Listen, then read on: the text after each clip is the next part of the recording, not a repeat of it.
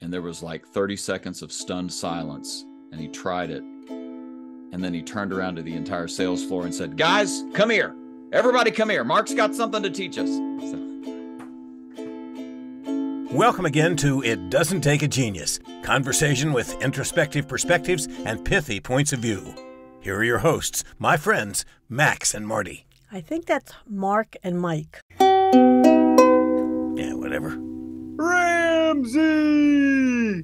Marshall, it's great to see you today, and your somewhat thin friend that you have behind you on the background there.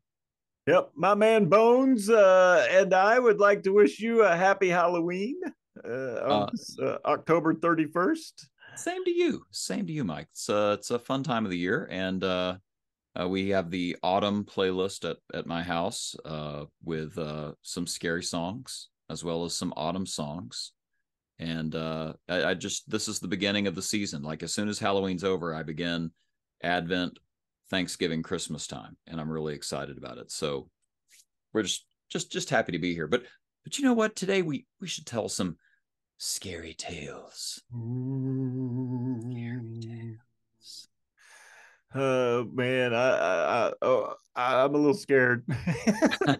like a Stephen King, Dean Koontz kind of thing. What are we talking about here? Well, not to my knowledge, but I you and I were sort of talking about this, that there are some things managers do that are just kind of scary, like when you think about the ramifications downstream of their behavior. And I've just thought of some random ones. I bet you're going to think of some as we talk. I don't know how this will go. This may be like a 5-hour episode, and we're just going to cut it off at 20 minutes to 30 minutes because we have to. But like here's one just to get the ball rolling. Just to sort of push us across the curb here. I was calling on a store years ago. This was a car dealership. They were multiple site, so decent size, auto group, smaller, but a multi-campus auto group. And the dealer's son was in charge in the business. We say that he had a PhD. Papa had a dealership. Super nice guy. Never did anything. Couldn't get him to actually do anything, and they had serious CSI problems. Their customer service scores were pretty low, and so I kept trying to figure out ways to pin him down to say, "I'm going to get you and managers in a room together, and we're going to talk about an action plan so that we actually make progress here," because it was not going well, and morale was starting to drift. And so I finally had him pinned down to a day. I had a commitment from him that he was going to be there. I drove, I believe, 4 hours, as I recall, to get to this dealership, and he's not there. No problem. The meeting hasn't started yet, but we get close to start time, and he's not there. And give him another half hour, he's not there. And so finally, I break down and call. You don't want to be that guy, but like, where are you? So I call his cell phone. This dealer, by the way, was in the mountains. And so I'm up on, kind of a higher area. This is back in the day when we didn't have cell towers all over the place, but I'm sort of outside of the store, up on a hill, making sure I have coverage. And I get an answer. He immediately answers. He says, "Hello." And then I hear, "Oh." Like, and I won't say his name, but "John Doe, hey, where are you?" And he said, "It was just such a nice day, Mark." "Yeah? Well, I just decided I didn't want to waste it. So I flew to the beach. It's just a great day here at the beach." "Okay. All right." And that was the end of that. Like, the dealership is out of business now, as I understand. So there's the scare. It's funny, and then it's scary because, like, man, you could have saved the whole thing. It could have, this could have worked out for you, but he, the call of the ocean was just too great for him. So, yeah. Yes, the man in the sea. Yes, Right. yes, the ocean waves, the salt air in my nostrils. It was just too inviting. Or I could be up on top of a mountain saving a multi-million-dollar business. Right. Right, I right. was like, oh, I care about this more than he does. And that's a cardinal sin. You can't care more than the client does. So Oh yeah, yeah. If anything, if he just cared a tiny bit more, he'd have had all of you meet him. right. Oceanside, we would have been having lobster and talking about the fate of the Yeah. business and what we Yeah, can he do. took the private plane. I mean, we could have had at least three of us in the plane with him, right? Surely. Yeah, yeah, that would be enough to save this business and all the families' livelihoods that were dependent upon it. Right. While he's there complaining that the butter separated before he could eat his lobster. Yeah, that's hard. Yeah, It's a hard life. yeah, it's tough. The yeah, well, it goes. You're thinking, all right, we're on the same plane, we have the same goals. Everybody wants success. Yeah. No, Yeah. no, Yeah. no. Yeah, until you ask it, until you truly think you've gotten to them to tell you the truth, the absolute honest truth. Yeah. You really don't know if your goals are aligned or not. Yeah.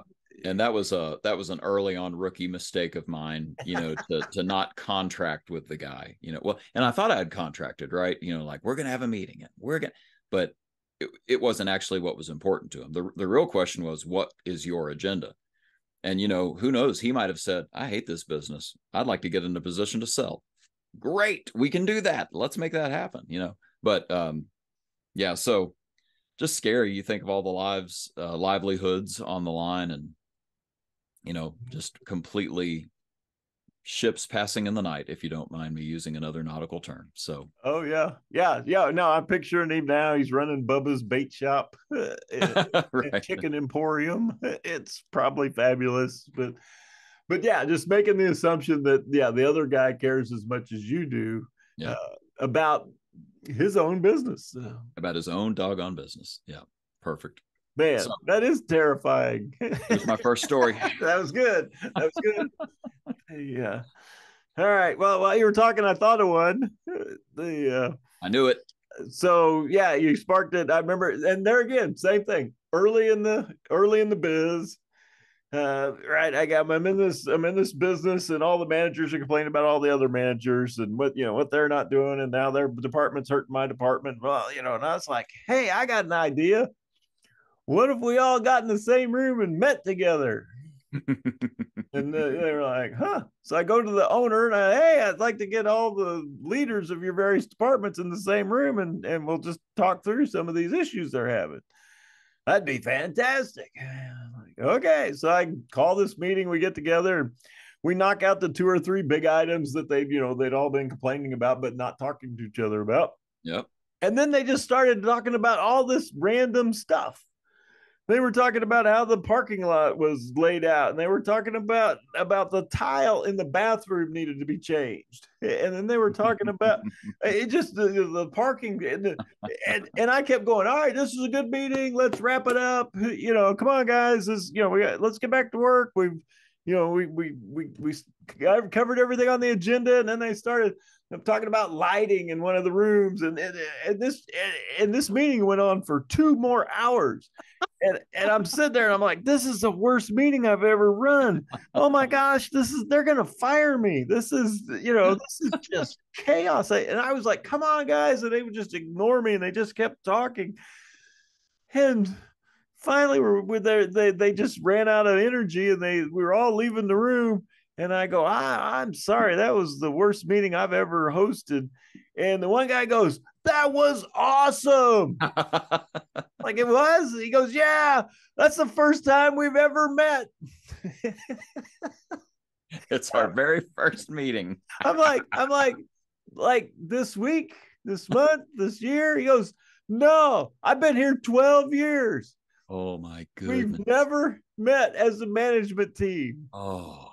And then like, oh, they've been saving up. This is pent up for over a decade, all these little things that they needed each other to talk about. My goodness.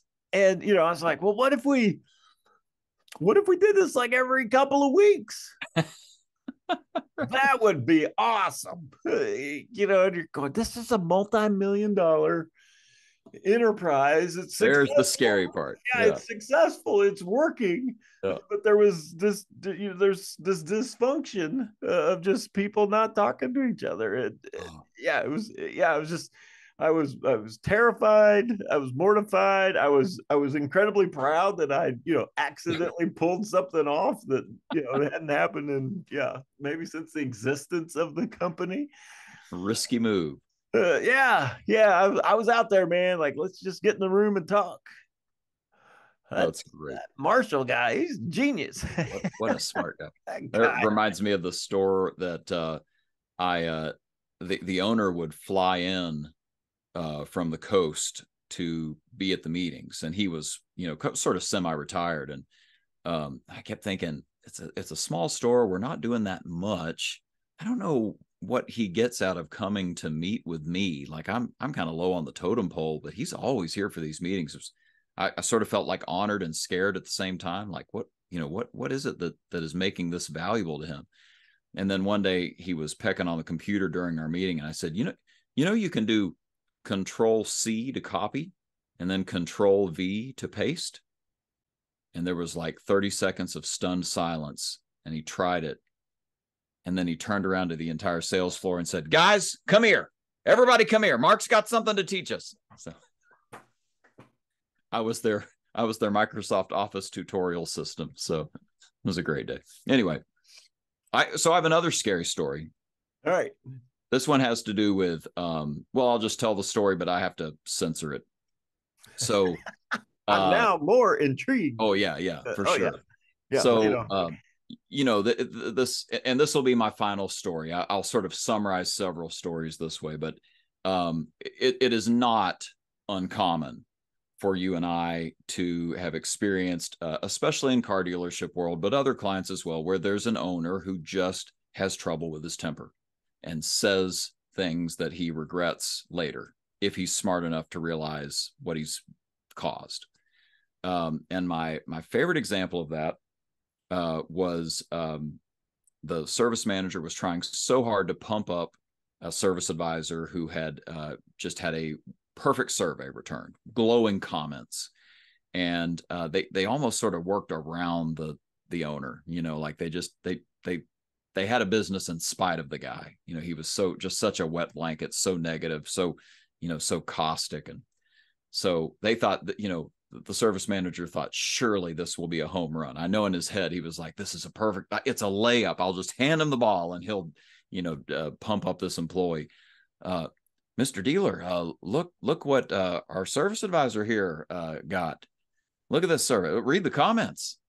And this dealer took the paper survey, read it, no change in facial expression, threw it back on the service advisor's desk and began walking away, and then said, what did you do? Give her and then inserted a sexual performance that I assume runs higher dollar than some of the normal prostitution. And that was literally it. Like, that was the end of the conversation. Again, a little bit of a theme here. That dealership is out of business. The employees, just in droves would leave that place and turn over, and finally they had to sell. So yeah, that's the scary part, right? Like it's ridiculous that happened in a professional work environment, I guess. Kind of funny, but also really scary, because that was one of those nails in the coffin. Like, okay, I get it. The owner truly doesn't care. Like, that was as good as it got for him. That was as much as he could carry. So I'm out. Yeah, and somehow they made money. Oh, tons of money. Yeah, tons of money. Yeah. Despite the dysfunction, money's being made. That's the part that always, it's much more difficult now than it was 20 or 10 years ago. Right. But yeah, at that point, the business was it was obviously good enough that despite the poor leadership, it could still make money. That's it. Yeah. So yeah, all right, here's one. I had this store, and this was a franchise store, so it was owned by a bigger corporation. Yeah. And that corporation, the headquarters was like three states away, and they had a corporate plane. Okay. So they had a corporate airplane, corporate jet, and the corporate jet would only fly to this store when they wanted to fire somebody. Hmm. So the store personnel, the people at the store, paid the guy at the private airport monthly so that when the plane landed, he would call them and let them know that the corporate jet had just touched down. And so they had, they knew they had 20 minutes. So like, hey, the pie is out of the oven. Some cryptic code and Fox is in the hen house. Yeah, Fox is in the hen house. Yeah, snake and eggs. So everybody would run around and they'd get the store straightened up real quick, and then everybody'd get a cardboard box to put their personal belongings in. Oh, that is sad. And they would come in, and they always wore the standard IBM attire, the dark suit, white shirt, red tie. They'd come in and they'd lay waste to 2 or 3 people. In less than 18 months, they fired 3 of the general managers of that store. It was just chaos, so they kind of, like I said, they got used to it. They developed a system, right? Yeah. They were paying a guy, and it was that regular. And then I remember I was working in there one day, and the top guy came up to me and he says, "Listen," he says, "I need you to do me a favor." I said, "What's that?" He says, "You can't wear a suit here anymore." Oh, right. He says, "You're wearing a suit with, dark suit, white shirt." He says, "Every time the employees catch a glimpse of you out of the corner of their eye, they go, they shudder. They go get a cardboard box. They run to the parking lot and hide." It was just, just this total fear, this total terror, that at any moment, with no notice, the plane would land and they just lay waste to some of the people. That's great. That is great. And I guess this is the theme. That group got sold. We didn't even start off with a theme. I bet I know what that group is now that I'm thinking about it. I bet I know. Yeah. Somebody else bought it and doing much better with it. With a that's good leadership style. So, well, I will say, sort of semi-related. I had a store that was bought that was assigned to me. Turns out these are all car dealership stories. Who knew? And the dealership had no idea that they were in my program.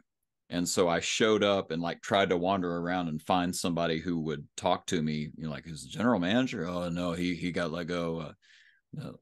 I thought you all just bought yeah, it's a long story. And so I talked to this one guy, and so on my way home, I get a phone call from the dealer. And he owns he owned 20 different stores in multiple states. And he's like, "Don't ever come back to my store. I'm just telling you right now, don't come back to my store." "I'm sorry, what? Like you're in the program." He's like, "We're trying to get out." Like, well, but you understand, until you get out, which they're not going to let you do, you have free money. If we just hit I don't care about the effing money. I just lost control. And it turns out that he had a succession of 3 different general managers in the store, and every one of them had robbed him. So again, the store was sold.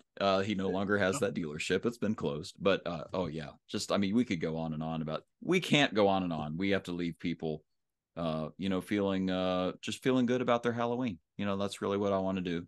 Mm-hmm. And hopefully these scary stories have helped sort of set the mood for you on things maybe that you don't want to do. Yeah, no, I like it. I like it a lot. And I'd like to talk longer, but we've got to reach out to Harry Houdini. It's one night a year that we get to converse. So we'll be having a little seance. It's going to be fun. Yikes. Yeah, should be great. He's a card. And before we do that, let's turn it over to our member of The Walking Dead, Mr. John Wolfe. And that's a wrap. The musings of Mark and Mike. No rights reserved, etc. Feel free to share and discuss what you heard today. Even claim the ideas as your own. Who'd want to do that? See you next time on It Doesn't Take a Genius. Thanks. That's good enough.